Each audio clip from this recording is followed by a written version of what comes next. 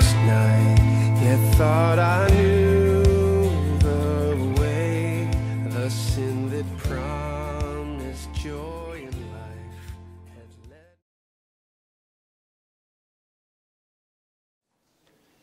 Robert Jeffress, a minister at First Baptist Church of Wichita Falls, Texas, and the author of the provocatively entitled book, Grace Gone Wild, laments the sad state of grace in the church today. And I owe this introduction to Scott Hafeman's lecturer, who was my advisor at Wheaton College. In Christianity Today's interview, Robert, who is the pastor, assesses his own church. Quote, "In the past, I've made the mistake as a pastor of trying to assure people of their salvation when they never possessed it to begin with. Here are people who profess to be Christians, but they have no interest in God's Word. They never pray. They don't want to be in the church. There's absolutely no fruit in their life. Why should we give false security to people like that? The Bible certainly gives no assurance of salvation for such people." And obviously the title, Grace Gone Wild, hints at the problem that grace then has come to mean that so long as you believe in Jesus Christ, you will always be saved. That faith and obedience are two distinct things. So that when you just have the grace of faith, obedience is optional. Because we don't want to be legalistic. We don't want salvation to be meritocratic. Works. Now the interviewer presses the pastor and asks the question. He brings out the shotgun, the silver bullet. When you talk about these things, then what do you say, quote, to someone who fears you are just trying to reinstitute legalism? The pastor replies, quote, "It comes down to the question, what place," here's the question, what place does obedience have in the life of a Christian? What does grace say is my responsibility in marriage, in friendships, and in the church?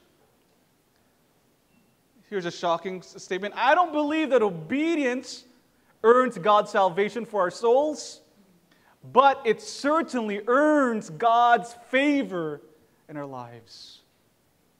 So this pastor says obedience has nothing to do with our salvation, but it has to do with our rewards. Is that true? Our passage this morning addresses the thorny issue of obedience to the commandments of God in light of the grace of God poured out for us on the cross.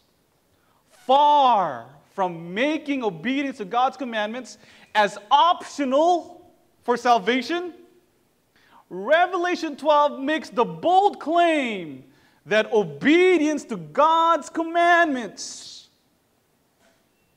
is not for rewards, but rather testifies to the sufficiency of the cross and thereby protects God's people from satanic attacks, from this dragon in pursuit of the symbolic woman, which we have discovered is the church.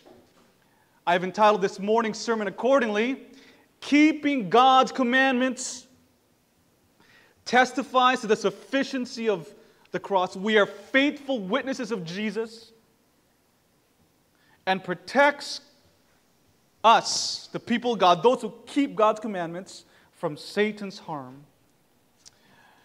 The importance of keeping God's commandments is highlighted firstly by the threat of Satan attacks. And make no mistake, the point of the attack is to get God's people to disobey the commandments of God.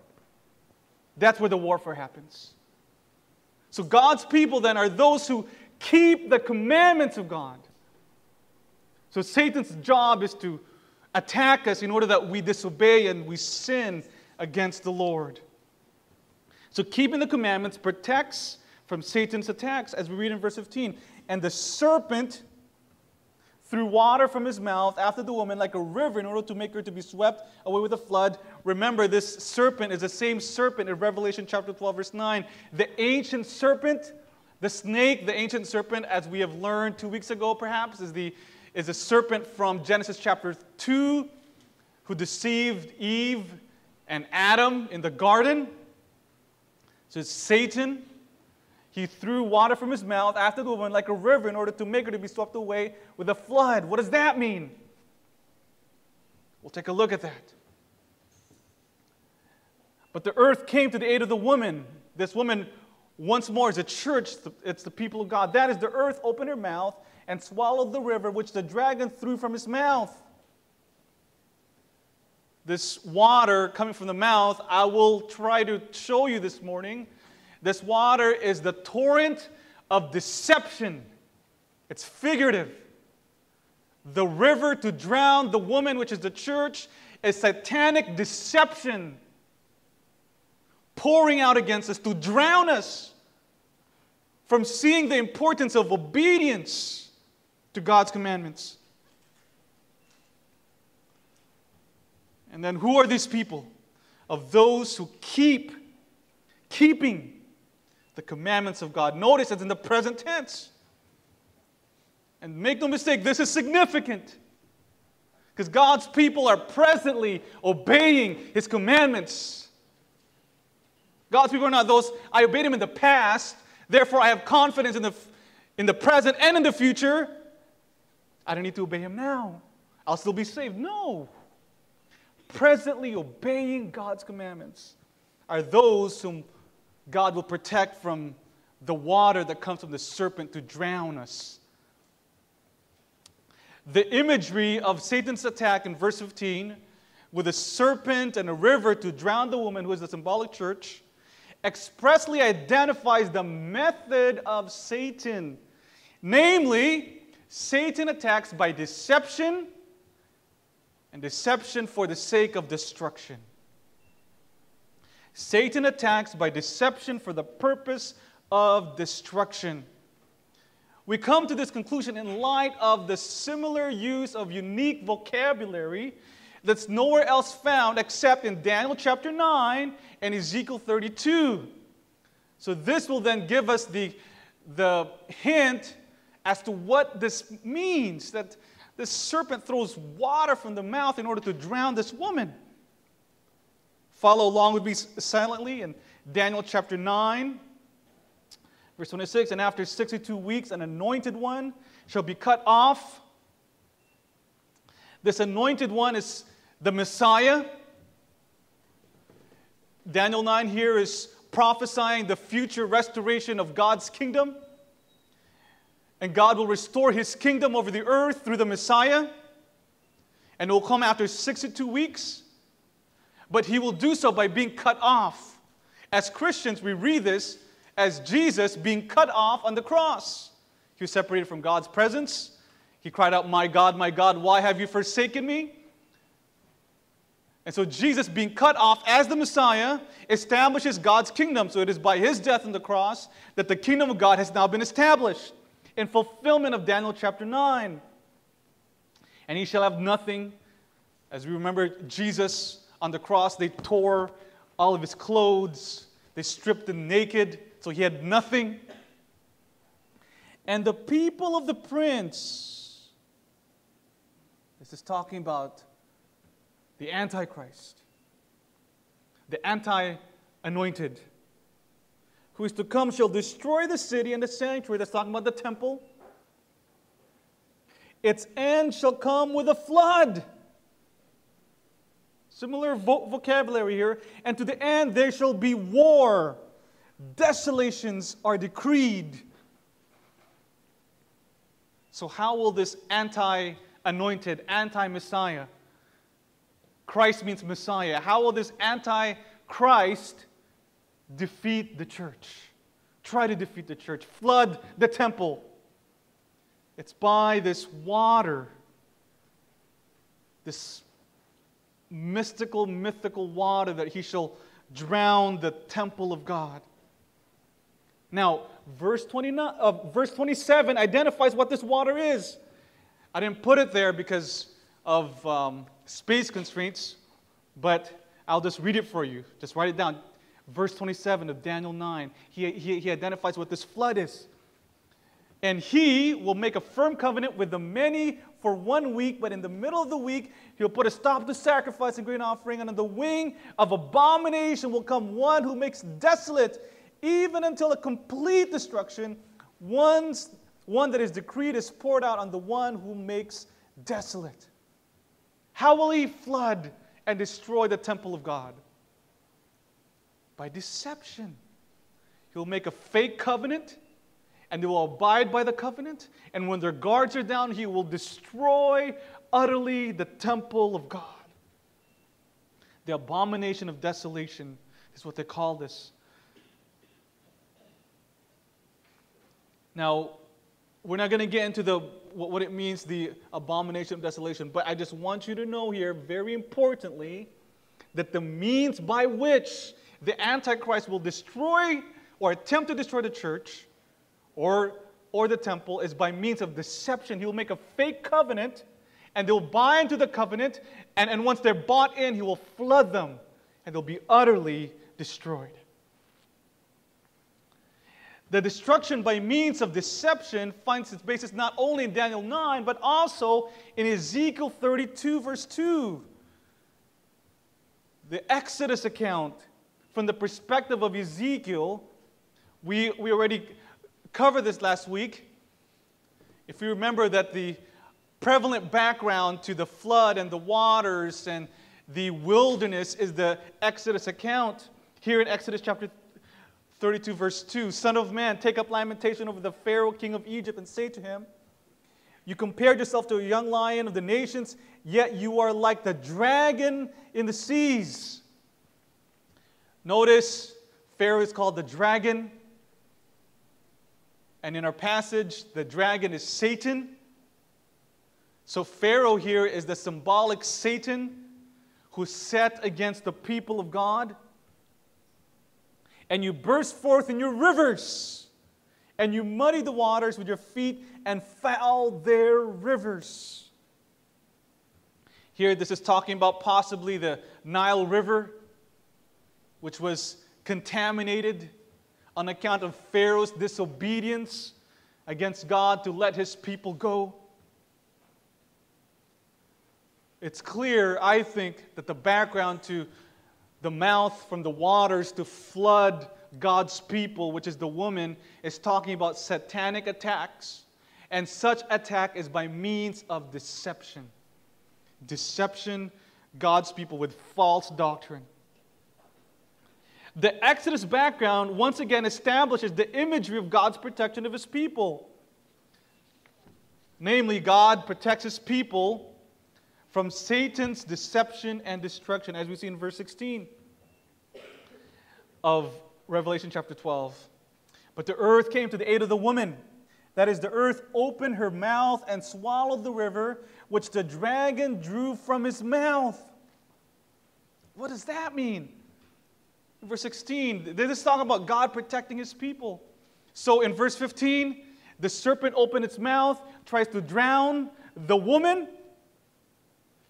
In verse 16, the earth comes to the rescue of the woman and opens its mouth and drowns the water so that the woman is safe. What is that? Well, that's taken from Numbers chapter 16. We see it in verse 32. And the earth opened its mouth and swallowed, the exact same vocabulary here. Swallowed them up with their households and all the people who belonged to Korah and all their gods. Here in Numbers chapter 16, Korah staged a full rebellion against Moses. And we see the basis for his rebellion in Numbers chapter 16, verse 3. I'll just read it for you. They rose up against Moses and Aaron and said, let it be enough for you that all the congregation are holy and the Lord is among them. Why do you set yourselves up against the congregation of the Lord? So the rebellion is jealousy, basically. He's asking, why does Moses have absolute authority? He cried unfair. Why does Moses get to select who will be the elders? Why is it that Moses' brother becomes the high priest? Why is it Moses that God only speaks to him? Moses, Moses, Moses. What about us? So Korah brings up a complaint, and he then begins to incite the people to leave Moses. He's not going to bring us to the promised land. Let's go back to Egypt. And Moses says, well, I tell you what. There's one way to decide who is right and who is wrong. Moses says, whomever the earth will swallow up, those are the false teachers. And whomever the earth does not swallow, they're the true ones. Fair deal? Yeah. Now, let's dig a little deeper into their accusation. Who made Aaron high priest? God's election. Who made Moses the leader and the prophet to Israel? God's election. When they're saying, why is it only Moses? Why is it only Aaron? What are they basically saying? What gives God the right to choose? Their complaint against Moses is a complaint against God, specifically against God's election. It's not fair that God chooses one and not the other. Does it sound familiar? When you talk about election, why does God choose me and not my brother? Why does God choose some to go to heaven and others to go to hell? This complaint arises out of questioning God's right to choose His own people. And moreover, by inciting the people to go back to Egypt, Korah and his crew are actually trying to undermine and thwart God's purpose, which is to bring His people safely to the promised land, which is God's promise. So then, this whole thing is nothing more than a satanic attempt to overthrow the redemptive purposes of God.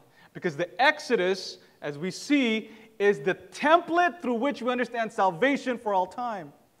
The cross in the New Testament is properly understood from the perspective of the Exodus. The true slavery is not Egypt, as we have talked about, but rather from sin and death. The passing through the waters, we talked about that as the water baptism. The manna that came down, Jesus is the manna who came down from heaven. The lamb that was sacrificed in order to set the people free from Egypt, that lamb, according to 1 Corinthians, is Jesus Christ. He is our Passover lamb.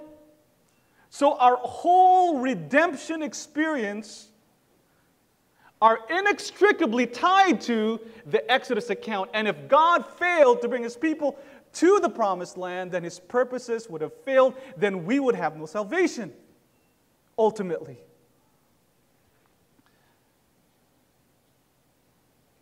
Now, we may summarize the impact of Korah and the rebellion against God's people with the following comparison.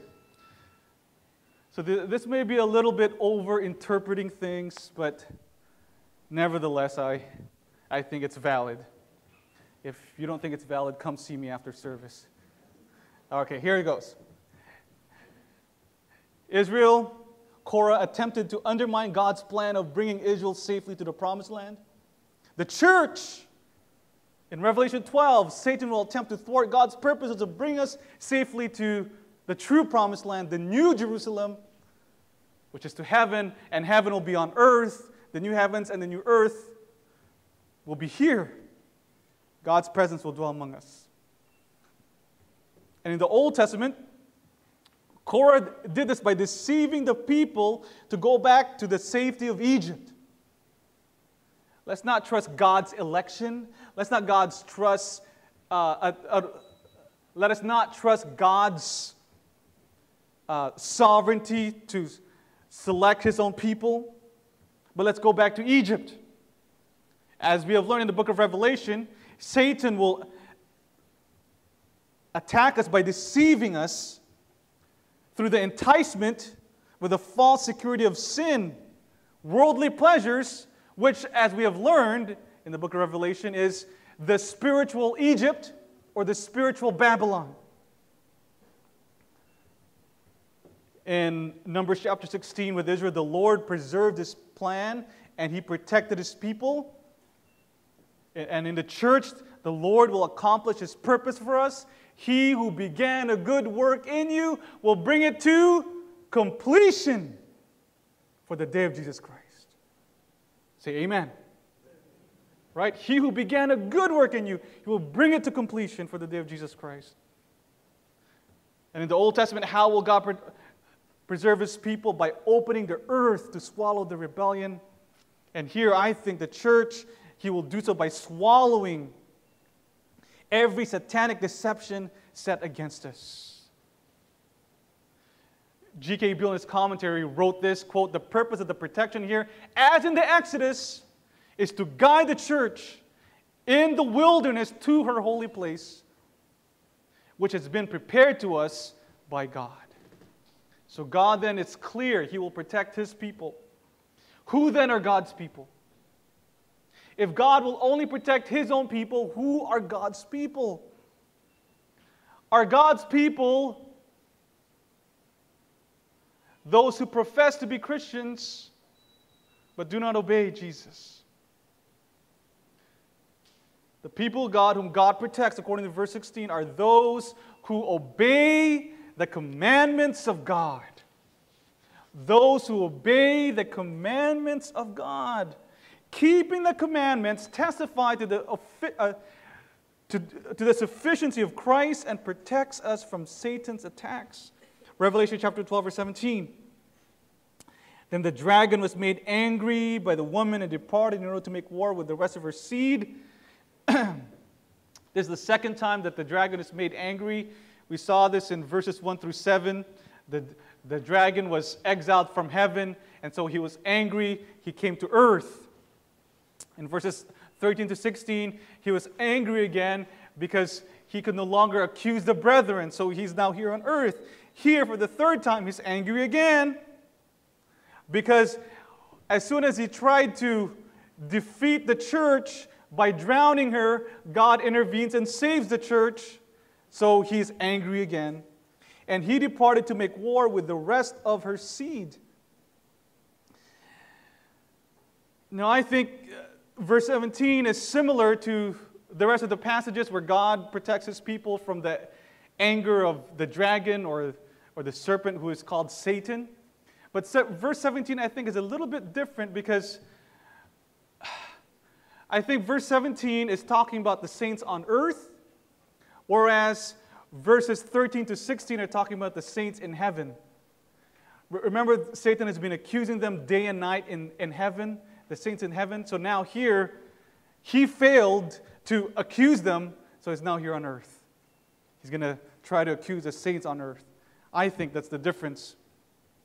So he departed in order to make war with the rest of her seed, and of those keeping the commandments of God, and of those holding the witnesses of Jesus. The critical identifier of God's people here cannot be missed. That is to say, those who obey the commandments of God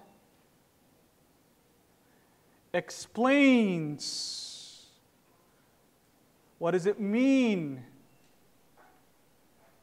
What does it mean to testify about Jesus Christ? That is, when we obey the commandments of God, we testify. We bear witness of Jesus. The end here, keeping the commandments of God, and I think the end there is an explanatory end. That is to say, those who keep the commandments of God, they testify about Jesus. They bear witness to the sufficiency of who Jesus is, as we see in Revelation chapter 1, verse 5. And from Jesus Christ, the faithful witness, the same word, the firstborn of the dead and the ruler of the kings of the earth, to him who loves us and released us from our sins by his blood. So Jesus then is a faithful witness by dying on the cross in obedience to the will of God. And by obeying God, he testifies that God's word, that God's will is perfect for him. And God vindicated his faithful witness by resurrecting him from the dead. So obedience testifies to the sufficiency of God's word, to the promises of God.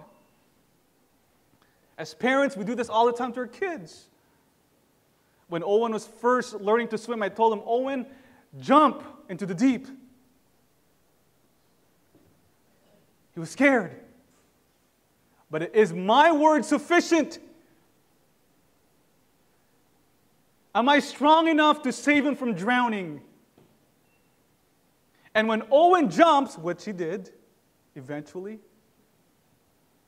Owen is telling me, Dad, your word is trustworthy. Dad, you are strong enough to save me. Dad, you will not let me drown.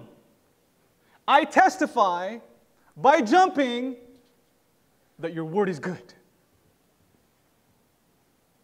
And so it is with our obedience.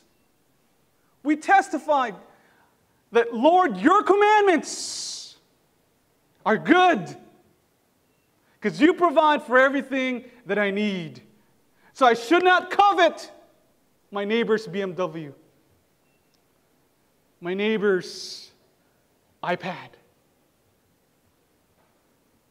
my neighbor's TV. Because, Lord, you provide for everything I need.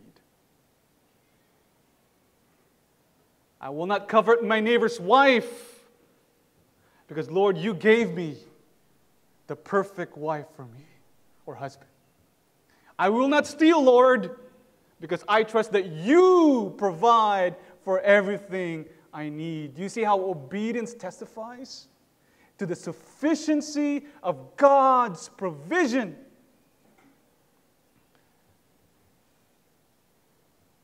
As Jesus did on the cross. So we must bear in mind this crucial truth. The sufficiency of God's provision at the cross is not limited. It is not limited liability coverage, ensuring only faith, justification, redemption, salvation. So when people think about grace, they think about faith. And then when they think about obedience, they think about works. So grace is only limited to this side of faith, but it does not extend to the other side of obedience. They have a limited liability coverage of what grace is. It stops when it talks about obedience. Rather, God's provision on the cross is comprehensive insurance, covering faith, justification, redemption, and obedience, which then testifies to the authenticity of God's provision for us. So, the point is, you can't say, I have faith in Jesus by the grace of God on the one hand, and on the other hand, disobey the commandments of God. Because the proof that God's grace has been given to you is your obedience in the present. Because God's grace did not stop with faith. It extends towards obedience, perseverance to your glorification until the return of Jesus Christ. God's grace never stops. The grace of God which enabled us to believe in Jesus Christ, which began our road to salvation, is the grace of God which enables us in the present to obey the commandments of God. Jesus probes the bottom line of what is the law. Well, if you really follow the law, then sell all your possessions. Sell all your possessions that you may follow me. What does the rich young ruler say? Peace out. Bye. He leaves. Why? Because what is the law about? What is the law about? What is the greatest commandment? You shall love the Lord your God with all your heart, with all your soul, with all your might. This is the Shema, by the way. Hear, Israel, the Lord of God, the Lord is one. Shema Yisrael, Adonai Echad. This is, you love the Lord your God with all your heart, with all your soul, with all your might. Now, how do we show that we love God above everything else? We obey His commandments. We don't covet, because our treasure is not on earthly things. Our treasure is God. Amen? We don't lose our temper when someone wrongs us, because our treasure is not ourselves and our rights, but our treasure is God, and He will vindicate us. So we turn the other cheek. Amen. I know that's tough. We don't covet your neighbor's spouse, or his BMW, or his house, because my treasure is God. I love Him, not BMW, not my wife, not my house. And so Jesus gets to the bottom. Sell your possessions then, if you're really following the law. And he doesn't really follow the law, because Jesus is not his treasure. 1 John chapter 2, verse 3, and by this we know that we have come to know Him if we keep His commandments. The one who says, I have come to know Him, and does not keep His commandments is a liar and abide in, and the truth is not in him. John 14, verse 21, whoever has my commandments and keeps them, he it is who loves me, and he who loves me will be loved by my Father, and I will love him and manifest myself to him. John 15, verse 10, if you keep my commandments, you will abide in my love, just as I have kept my Father's commandments and abide in His love. John 14, verse 15. Did you know that there's a lot of instructions from Jesus about keeping the commandments of God? If you love me, keep my commandments. What then is the role of obedience to salvation? Has grace gone wild? Is obedience optional for salvation, so that it only is limited to the sphere of rewards, but has no effect whatsoever with our eternal destiny? I think from Revelation chapter 12, we see quite clearly that obedience to the commandments of God are not optional, but rather are the fundamental identifying marker of the people of God, of those who keep my commandments, namely those who bear witness to Jesus.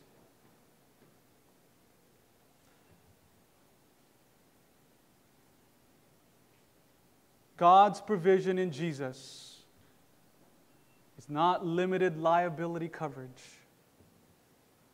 but it's comprehensive coverage for us. So 2 Peter chapter 1, verse 3 says, seeing that His divine power has granted to us everything. Everyone say everything. Everything. Say it louder. Everything pertaining to life and godliness, through the knowledge of Him who has called us by His own glory. So God provides for us everything that pertains to life and godliness. Do you believe this? That God has given us everything that pertains to life and godliness? And then Peter says, for this very reason, make every effort to supplement your faith with virtue, and your virtue with knowledge, and knowledge with self-control, and self-control with steadfastness, and steadfastness with godliness, and godliness with brotherly affection, and brotherly affection with love. For if these qualities are yours, are these yours? And are increasing, they keep you from being ineffective or unfruitful in the knowledge of our Lord Jesus Christ. For whoever lacks these qualities is so nearsighted that he is blind, having forgotten that he was cleansed from his former sins. Therefore, brothers and sisters, be all the more diligent to confirm, not earn, confirm your calling and your election. When we do these things, we're not earning our salvation, we're confirming it. For if you practice these qualities, Peter says, if you're faithfully obeying God's commandments, you will never fall. For in this way, Peter says, there will be richly provided for you an entrance into the eternal kingdom of our Lord and Savior, Jesus Christ. God provides for everything. And that provision is not limited to faith, but extends towards obedience every day. So we can't say we have faith without obedience, because God does not stop His grace at faith. He extends it to obedience every day. And if we do this, Jesus promises the gates of hell will not prevail against the church. God protects those who are faithfully obeying His commandments. And thereby, when we obey God's commandments, we are witnesses. We testify to the sufficiency of what Jesus did on the cross. When we give generously to the church, we're testifying that God provides everything that I need in Jesus Christ. And I will obey. When we don't covet, when we don't steal, when children, you obey your parents. Husbands, when you love your wife as Christ loved the church. Wives, when you submit to your husbands as the church is submitted to Christ, you are testifying, Lord, I don't want to obey my husband, but I trust that your word is sufficient. Your word is good. You know better than me. Your word is good, Lord. Your provision is right. I will obey. I will obey. Let's bow our heads in prayer.